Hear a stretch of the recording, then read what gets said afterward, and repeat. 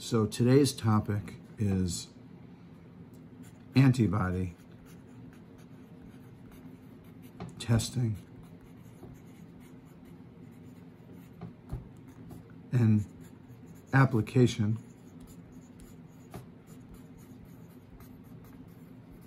of conditional probability.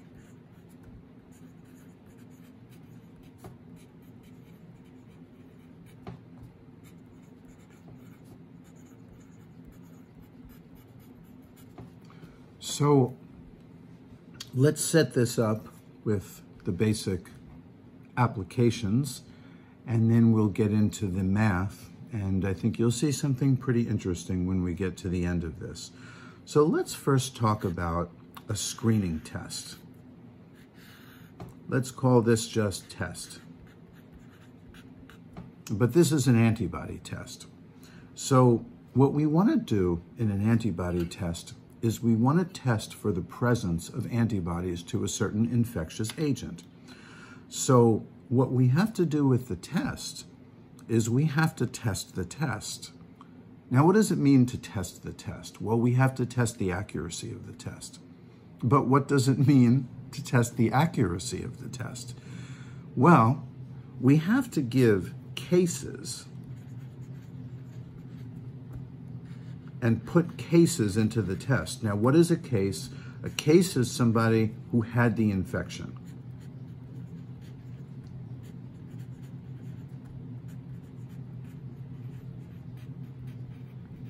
All right, so we take a certain number of cases. Now, let's just say, hypothetically, to make the math really easy, let's say we take 100 cases. We might not have 100 cases, but let's just say we have 100 cases, just to make it easy. We give 100 cases the test. Now, a certain number will test positive, and a certain number of these will test negative. Now, if there was a perfect test, all 100 would test positive. But in the real world, that doesn't always happen. In fact, it probably is the exception rather than the rule that all 100 cases will test positive. So let's just say, hypothetically, to make the math easy, let's say 90 cases test positive and the 10 remaining cases test negative. This could happen. I'm making the math as easy as possible. So in medical science, we have a term called sensitivity.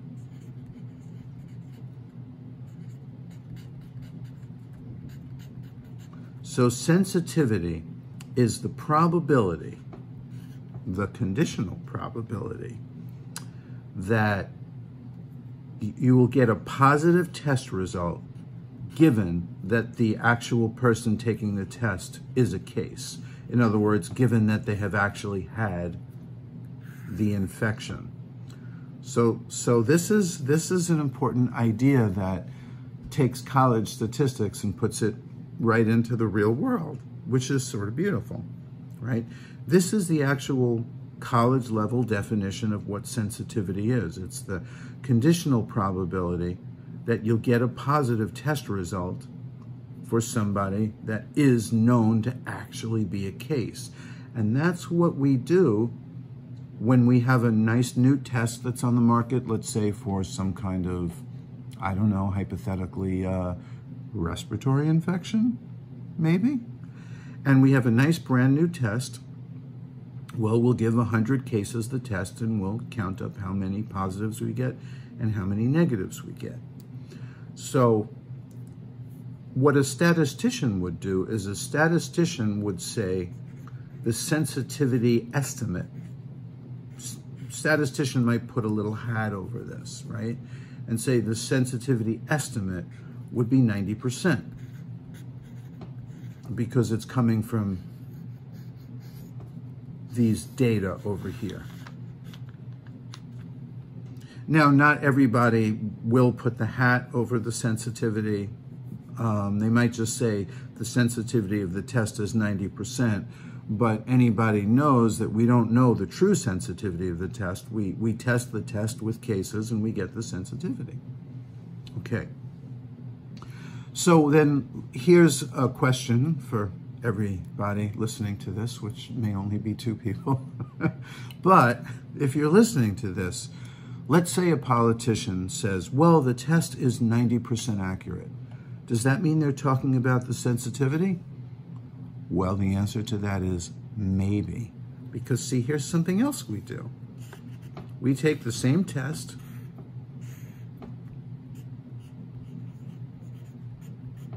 and now making the math as easy as possible, let's say we take 100 controls and we give 100 controls the test. Now, I defined what a case was. Think for a moment, what do you think a control would be in this context? Pause the video for a second. Welcome back. Okay, so a control would be someone that never had the infection.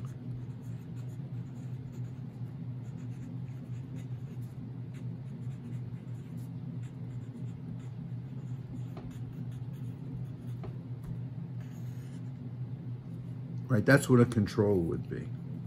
Someone who never had the infection. I should put the arrow here, right? Never had the infection.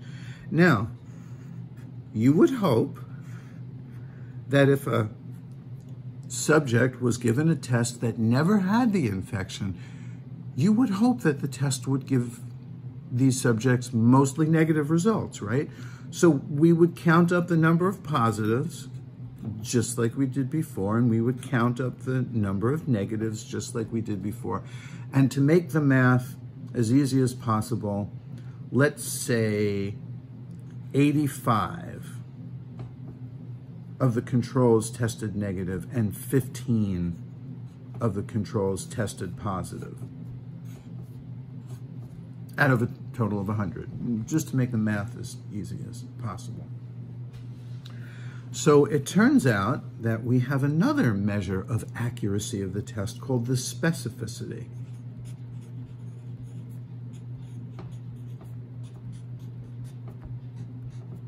Now, the specificity is a conditional probability. Can you figure out, maybe pause the video, can you figure out what do you think the formulation of the specificity of the test would be if it had a similar idea to sensitivity? Pause the video, think. Welcome back. Okay, so I'll tell you. The specificity is the probability of having a negative test result given that the person is actually a control. In other words, if somebody never had the infection, what's the probability that the test result will actually be negative? And so statisticians would probably want you to put a little hat above this if you're using actual data. And in this case, in this hypothetical example, since 85 out of 100 did test negative, this would be 85%. So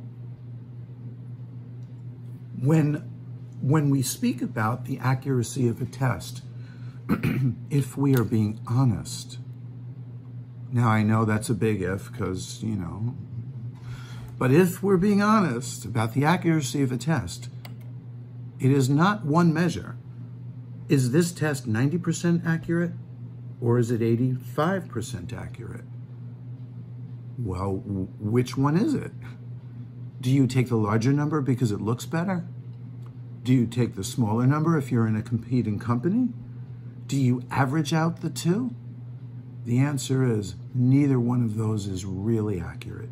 If you really want to tell the true story about a screening test for a disease or for an infectious agent, for antibodies, if you really want to be truthful, the accuracy of a test has two values. There's the sensitivity and the specificity. And we have to test the test with cases and controls to estimate these two very important conditional probabilities. Now, in the next video, I'm going to show you how to interpret a positive test result or a negative test result that you or a patient gets using Bayes' theorem.